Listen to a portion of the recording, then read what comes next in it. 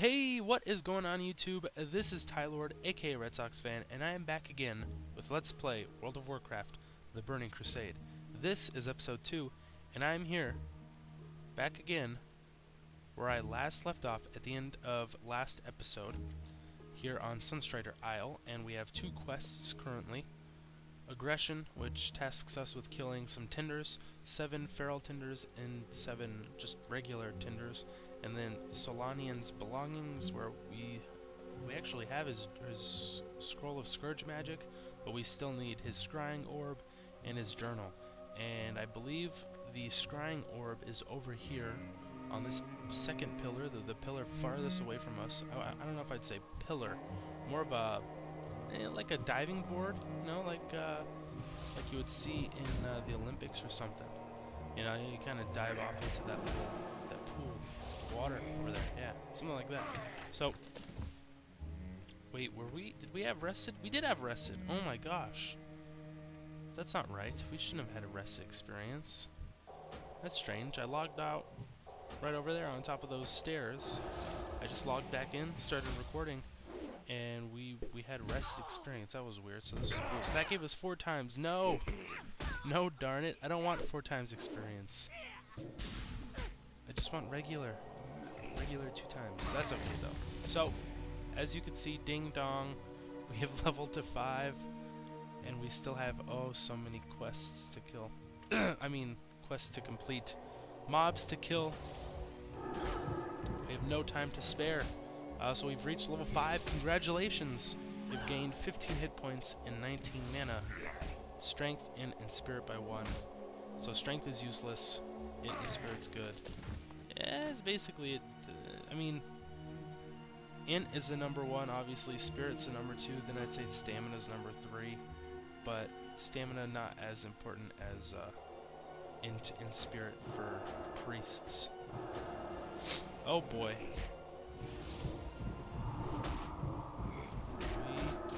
Did aggro a lot of these feral tinders. Excuse me. So let's go ahead and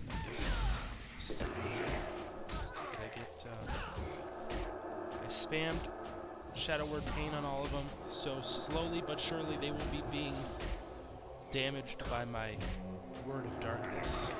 And then at the same time I'm gonna smite them down. So who said we can't take down 3 level 3 feral tinders at the same damn time? I didn't, because I just did. And with that, oh, 6 out of 7. I was going to say, with that, we're done killing feral tinders. We still have to kill 1 more. Wasn't paying much attention there. So now we got Solanian's scrying orb. We just need 1 more of his belongings. His journal. His personal private journal that he left behind. Wow, this is much deeper than I thought. And there's a corpse. Lidsey. This is like, wow. Like, you look at it from far away, and it kind of just looks like a little pond. Like, you wouldn't expect it to be like a full-on, like swimming pool. But it is. Check this out. It's like a whole, like, you can practice your dives down here. Wow. That is deep. That is real deep. That's a big lily pad, too. There's quite a few lily pads in here. They're all pretty goddamn big. I wonder what kind of size frog would use that lily pad. Give me 1 second, guys. Alrighty, sorry about that, guys. But I, in the meantime, killed a few tinders. So let's finish that quest off. We have a few more to kill. Oh man, my throat's got a little tickle to it. But now that we kind of shot ourselves in the foot a little bit. Now that we've killed all the feral tinders, we kind of don't want to aggro them anymore, because that's just more experience that we don't really need at this point, because we're just like so over leveled. Like at this point, I think we're supposed to probably be like level 3 or maybe 2.5, since we're getting ×2 experience. But yeah, we are blazing through these levels. So we got a couple more tinders to kill. Shouldn't be too bad. We can just run along this coast here, this coastline, and pick them off 1 by 1. Easy peasy lemon squeezy. So I'm going to start stacking some mana taps. Oh, this dude doesn't have mana. I'm like, why isn't this working? Should be working. He doesn't have any mana. Did the feral tinders? I think they did. Yeah, they did. Feral tinders do. Regular tinders do not. Something about being feral, living in the wild. Like these tinders have been domesticated. Excuse me. But man, these feral tinders, man, whew, see why they're so wild and aggro and feral, and that's why they're aggressive and they attack you on sight. It's because they were raised by wolves in the wild. They were raised by other tinders. Whenever I hear the word tinders or say the word tinders, I think of like chicken tenders. And that makes me think of chicken tendies is what I like to call them. Yeah. So that's that. That's my little story for the day. Here is Solanian's journal. So you might remember this place. We were here last episode, near the beginning of last episode when we started questing.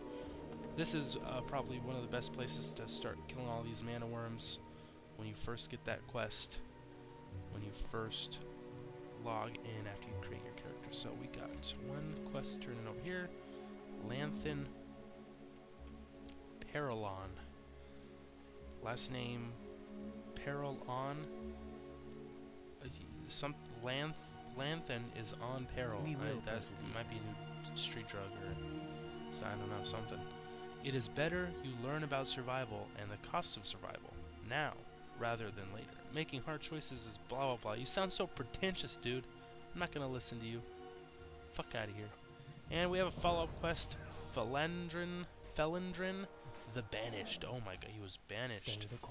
And that rewards us with a bow or a shield, and we can use neither as priests. So yeah, that kind of sucks. But you might be thinking, hey, wait a second, you have a ranged slot here. Surely you can cram a bow into your hands or something. I mean, technically, excuse me, you would think anyone would be able to just, you know, hold any weapon, but no.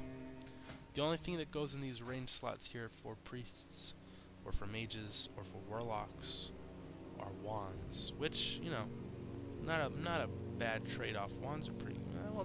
They're not as powerful as bows, but they're not really powerful at all. So let's run back up here, talk to the Well Watcher, give him all his shit. Have you had a chance to find my belongings? Once we reassert our dominance over Sunstrider Isle, I will need them in my work. For now, blah blah blah. Oh, cool, we got some nice gloves. And then I think one of the follow-up quests here, he wants us to, go read the Shrine of Dath Ramar. He wants us to read the plaque that was over there. I don't know why. Maybe it's something important. I'm not sure.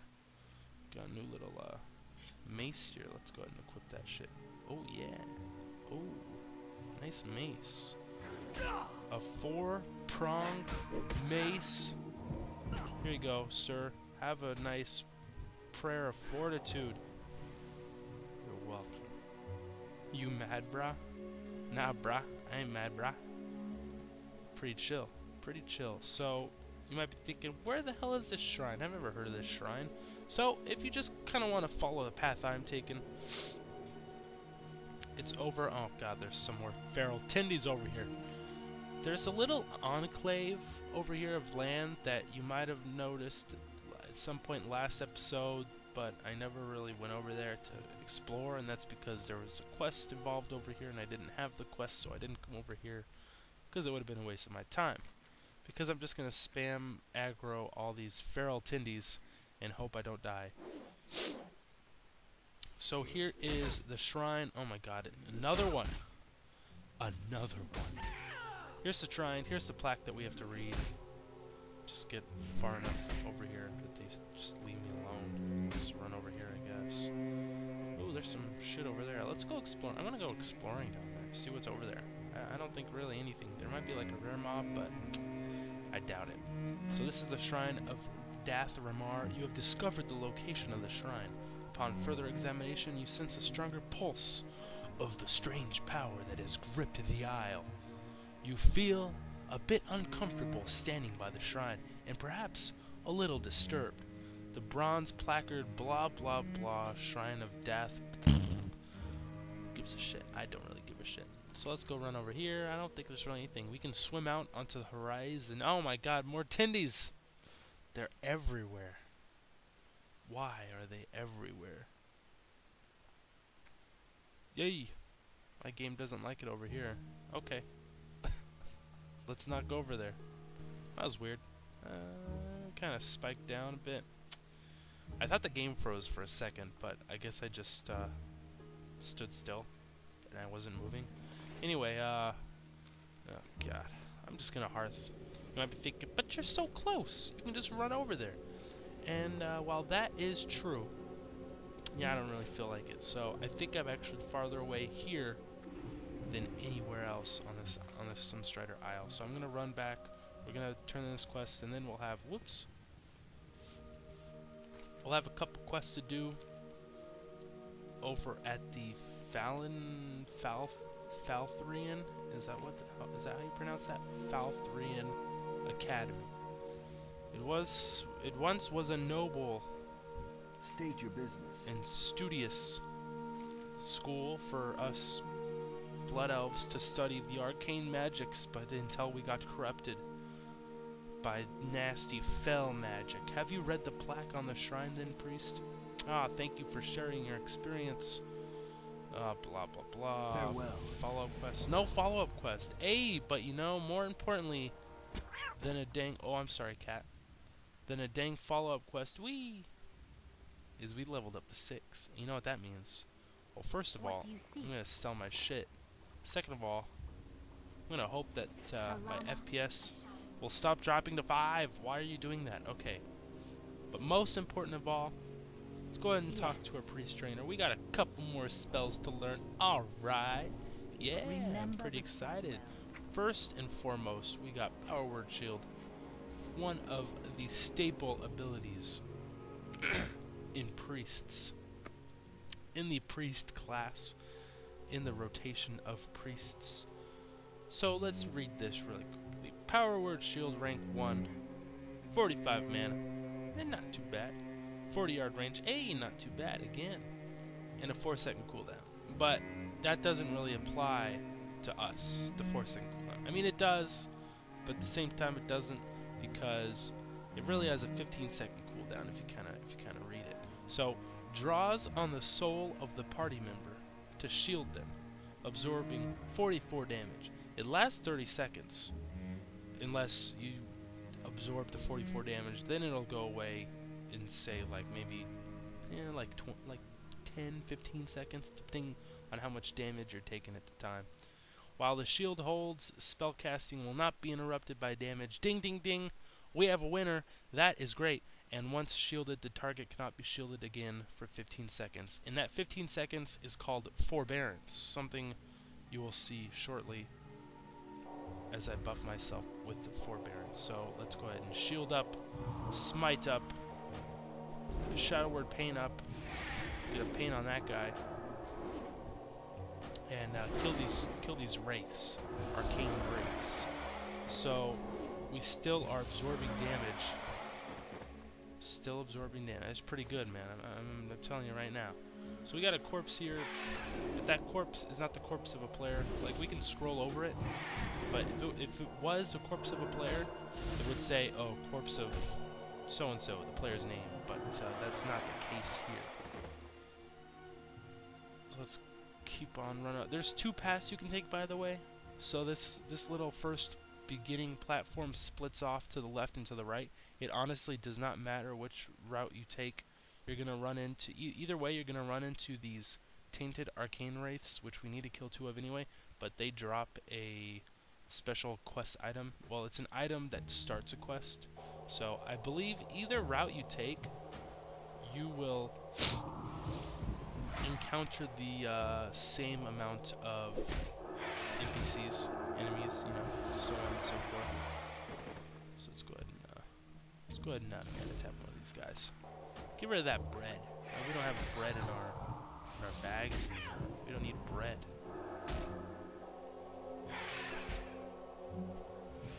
Some arcane corn now. Man, Holy Smite sure does a lot of mana. It's a pretty high mana cost. Whoopsie, sorry about that. I kind of stopped recording for a second, and as it turns out, I aggroed both of these wraiths. So let's go ahead and kill these dudes. I think, I don't know. Shower of Pain is less mana for about the same amount of damage, except in 2 seconds it takes 18 seconds. So, you know,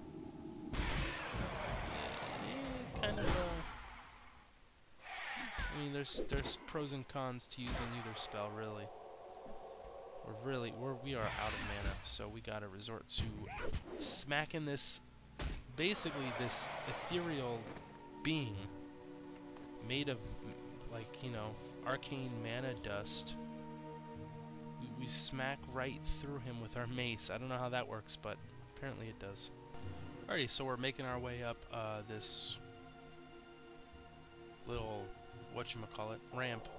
That's the word I was looking for. It's a ramp, guys. That's just what it's called. Sort of like ramp druid in Hearthstone. If you guys play Hearthstone, I don't know if you guys do or not, but I dabble in it. You might have seen me make a few different videos on it. From time to time, I've been known to enjoy a game of Hearthstone. I'm gonna aggro this dude for sure. One of the things, oh my god, I forgot about this. With this realm, Excalibur WoW, one of the things you kind of have to watch out for is the aggro range. I can't remember it being this large. Like, I know I just played on Nostarius, but it's possible they changed it in, like, Burning Crusade, because I feel like again, that's why I think it's just this server, but I think the aggro range is, like, much larger than it was in like retail at the time. I don't know. I think it could be a bug with, I think people were saying a long time ago, I was hearing that it was a bug with not the server, but with the code they were using or something like that. I don't know. So let's run up here. We actually have to go find another tainted arcane wrath, I believe, unless we run into another one up here. But yeah, so you just kind of have to watch out for that, especially with humanoid mobs, because they're really the ones that run away when they get to around 20% health. And when they run, oh my god, do they chain aggro, and it is so horrible. But that's okay. We'll learn. We'll learn. It's a learning experience for all of us. So, holy shit. We are definitely going to have to pick these guys off one by one. So there are a few tainted mana wraiths up here. I have to wait for him to... See, so if I attack this dude right now... Okay, now I can attack him. Probably won't aggro. But if I attacked him while he was standing just right over there where he was... Oh my, he would have aggroed this whole room. Well, he would have for sure aggroed Felendren. By the way, this is a boss we have to kill, so... Oh, we can't put a skull on him. I can only carry one of those items. So, you know what we can do? We can drink up really quickly. I'm just gonna shield up and smite this guy to death, basically. Loot him. Then I'll probably jump off or something into the water. Because we'll basically be done here. This is the quest item I was talking about. Tainted Arcane Silver. This item begins a quest. Alright, let's begin this quest. So bring this Tainted Arcane Silver to that one Arcanist we did the quest last episode.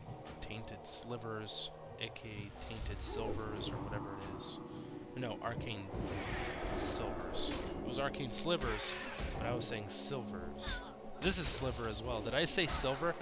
I'm pretty sure I said, like, Tainted Arcane. Holy shit, I'm gonna die! What the fuck? That's embarrassing. Alrighty guys, so I am back here. I am alive. Let's loot this guy before his body disappears and we can get the fuck out of here. So I was not really paying attention to my health, and as you saw, they kind of busted through my power word shield very quickly and decided to kill me. So let's just jump down here into the water. Fun little fact, or I don't know if I should say fun little fact, but sort of a tip, a guide, if you will. If you're all the way up at the top of that spire and you kind of just want to, like, get out of there, you know, kind of like what I just did, you can just jump down into the water. Make sure you miss the other platforms and don't land onto the land, because you will for sure die from that high of a fall. But if you land in the water, it breaks your fall and you won't die. Great. So we can just spam Power Word Shield and tell those Tindies to fuck away from me, because those guys are annoying. Alright, so let's talk to Paralon. First and foremost, I believe this will be for Felendren the Banished. Anaria You can turn in his head. We basically cut this dude's head off, and I think the shield gives us more money. So let's do that. And his follow-up quest is aiding the Outrunners. Speak with Outrunner Alarian near the bridge leading south of Sunstrider Isle. I will do just that, my good sir. So we have that quest, and then we have Tainted Arcane Sliver. Before, when I started this quest, after I clicked on the item, I said silver, and that tripped me up. Just like last episode, you know? We've come full circle. Let's go ahead and accept this quest. Tainted Arcane Sliver, turn that in. All we get after we turn that in is experience and gold, and silver, I should say, money. So now that we have completed every quest here in the starting zone. Alrighty guys, sorry for all the cuts, but I don't know what it is, but Fraps is just having a hard time recording right now. Anyway, I was going to end the episode regardless of what the FPS is and how bad this part of the video is going to look, because we've completed every quest here in this Blood Elf starting zone of Sunstrider Isle. The next quest we have wants us to start making our way further into the Eversong Woods. Silvermoon City, I was just going to say Shatrath, is right here. We can't really see it yet because we haven't discovered it. So the next quest is talk to Outrunner Alarian. She's basically across the bridge connecting Sunstrider Isle with the Eversong Woods, and then from there we'll just keep making our way into Falcon Wing Square and getting more quests and so on and so forth. So anyway, we are level 6 and basically 90% of the way to 7. That's pretty awesome. We are leveling really quickly, just like I said we probably would from 1 to 10 or so. 20 on, we slow down a bit just because then things start to even out in regards to the times 2 experience on this server compared to Blizz-like 1 times. So we'll see how that goes. Anyway, thank you for watching. I hope you enjoyed this video, and as always, until next time, this has been Red Sox Fan, or Ty Lord, aka Red Sox Fan. I hope you all stay classy, and peace out.